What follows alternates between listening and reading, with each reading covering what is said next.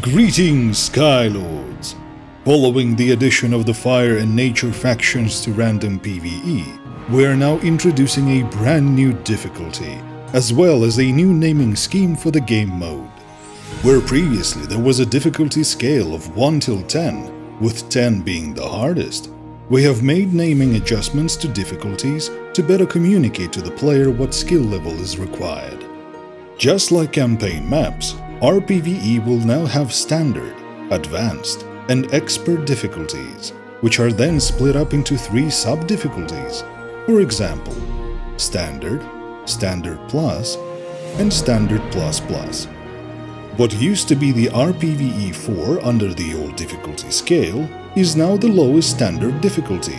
Meanwhile, RPVE 10 is now Expert Plus. We have decided to remove the old RPVE 1 through 3 after player feedback. Our new Expert difficulty places itself between the old RPVE 9 and 10. Think of it as 9.5. This intermediate mode should prepare Skylords for the challenges of 10, which is quite a leap from 9, our currently most played game mode. RPVE 10, or rather Expert Plus, is the only difficulty where players have to deal with 2 spawners right from the start.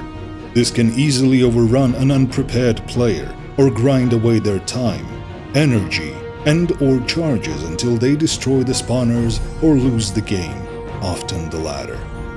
The new Expert difficulty will have an easier version of the double spawner start. The camps will not have any flying units, and the third lane has also been adjusted, reducing the wave in the early game. This should provide an environment to get used to this more difficult start, without punishing players that can destroy the spawners on their first try. Not as noticeable but still helpful is the lower density of the later map. Players don't have to deal with giant clusters of units and buildings like in Expert Plus. We hope you enjoyed the rework of the random PvE difficulty system and the new difficulty mode that comes with it. Tell us what you think in the comments below. See you in the Forge, fellow Skylords.